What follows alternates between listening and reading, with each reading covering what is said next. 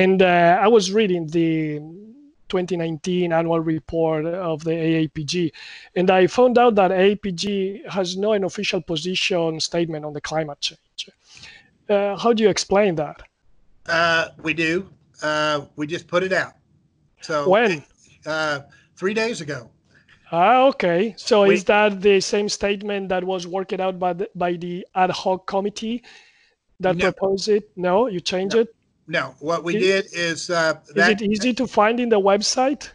If you look, I don't know where it's at in the website yet, but if you look into this month's Explorer, there's an article that the statement is in there. Yes, we believe in a lot of things going on, but there's science behind some of it and a lot of it. I mean, it's not some of it, all of it. And it's just how you have to look at the science. But yes, we posted that out there. It's just gone out. In the annual report, I read this. I'm going to quote it so that you can help me understand which part has been changed.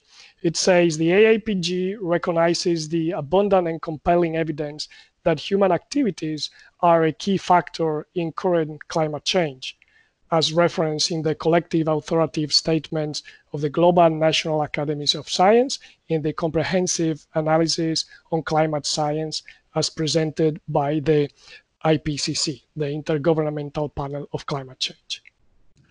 Well, now, where did you found that in our report? Yes, it comes out from an ad hoc committee that proposed it. Well, the problem is with that ad hoc committee was set up to go in and look at publishing articles on climate change and look at that. They did a statement, which they can do as a member, and we looked and vetted it. Sea level was 400 meters lower 17 to 20,000 years ago, and we have massive sea level rise from about 20,000 years ago to about 8,000 years ago. It was massive, and you saw it coming up. Man was not around at that time, so that was all a natural phenomenon. Now, I don't disagree that man has a part in CO2. We put out CO2 just even when we breathe, and when we deforest, that's a problem. Agriculture is a problem. So yeah, to say that man doesn't have a footprint would be wrong.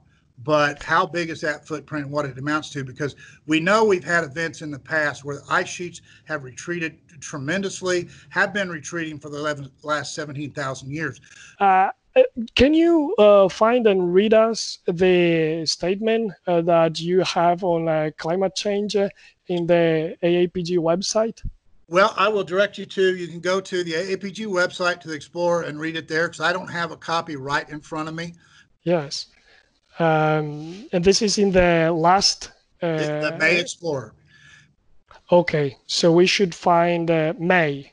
May. Yeah. I'm looking for it. I'm here in explorer.aapg.org, feature articles, geoscience programs. If it's been posted up, they're posting it up as we speak. And I don't know if they've got it fully posted up. You'd have to just look at the date, whether it's April or May. So is in May or in April? May. It's May. May. Yeah. Do you see my screen? Yeah. Okay. Yeah, it's after. I think this may be last month's right here. So where do I go now? Well, they just hadn't got it up yet, so just kind of watch, and it'll be up here in the next couple of days. All right. So just to be clear, the AAPG now has an official position statement on climate change, and it was discussed a few days ago. It is not online yet, and we're going to wait for it. Can you tell us in few words what is the gist of the statement? I would rather not try to paraphrase it. I'd just soon everybody read it, and that way they could make their own decisions. And Mike, do you remember if the statement supports the Paris Agreement? I do not. Let's let people read it and answer it. I'm not going to go in and start talking about it at this point. Members need to read it, and people need to read it and see what's there. Okay. The good thing about it is the U.S. is one of the few places that actually met its Paris Accord, and they're not even part of the agreement. So you are implying that AAPG is not part of the agreement? No, The it's U.S. not part. I mean, if it's support, so if it's support the agreement to reduce the increase of global temperature. Yeah, you have to read it. We've got things in there. We've got language in there, and I'll let you all read it. Okay, so it's not so clear as to say, yes, AAPG agrees with Paris Agreement. It's more complicated than that. I'm going to let you read it, and I'm not going to say that. When you read it, you'll understand it and what we're talking about. Okay. And then you were mentioning before that the APG is engaged in the energy transition. And so we were mentioning about the new generation that would like APG to embrace this energy transition as well as the reduction in the CO2. So aren't you worried of not serving these members? Well, that's fine. I mean, you got to realize that AAPG is a big organization. We got roughly, I think, 30,000 members. The purposes of AAPG, is to promote the sciences as it pertains to petroleum, natural gas, and other subsurface fluids. So when we look at that, we can talk about the Paris Accord and stuff like that, but the bottom line is that a lot of our people work in the oil and gas industry, and we have membership there that we have to we can't go in and take one side to the other. We keep in mind we're a petroleum organization, and the vast majority of our memberships make their livelihood in the petroleum organization. And so we have to kind of embrace that. And I shouldn't say embrace it, but we have to go in and realize that fact as we make policies that affect our membership. Sorry. It says that my video has been disabled because I start screen sharing. Can you see me now? Nope. Nope. Yeah, now I can. All right. So, so are there members in the AAPG that they deny the climate change? Well, I can't point and say there's members that deny it out there, but I mean, we know there's a lot of things that are happening out there, and we've got people all over the country that have different opinions on this thing.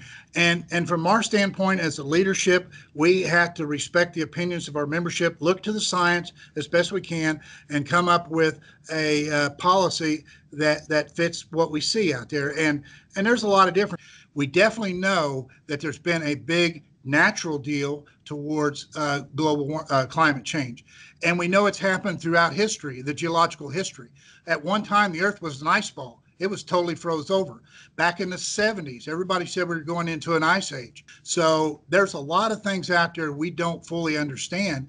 And we go in as a group, we rely on peer-reviewed science. And that's what we were trying to do with the ad hoc committee, was look at peer-reviewed science, just plain straightforward. 20,000 years ago, the glaciers started retreating, and they've been retreating ever since. Man didn't cause that. You look at CO2 curves, there's a lot of things we don't understand about those things. And I constantly try to read on it, and I don't have the answers.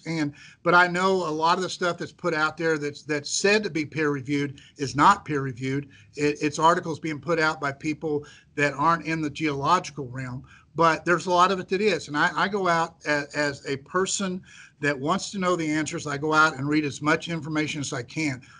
So, Mike, when you, but I read the annual report, what the ad hoc committee proposed. That ad hoc committee was not charged with coming up with a statement. They were charged in bringing peer-reviewed data forward, and they did not do what they were charged with. What do you disagree with those quotes? What is that you disagree with? Well, I'm not going to get into breaking it down. I mean, I'm not one to get into a climate debate because my opinions don't matter what I think on the climate. Well, I mean the association, because this is important, because the members, and especially the young generation, they're really interested in which kind of association they are going to belong. So this is a very important topic that the members or the non-members, they would like to know. So the quote is like pretty simple and short. Yeah. So I would like to know if there is something that you disagree with. It says the AAPG recognizes the abundant and compelling evidence that human activities are a key factor in current climate change, as referenced in the collective authoritative statements of the Global National Academics of Science and the comprehensive analysis on climate science as presented by the IPCC. On that deal there, that was not a sanctioned deal.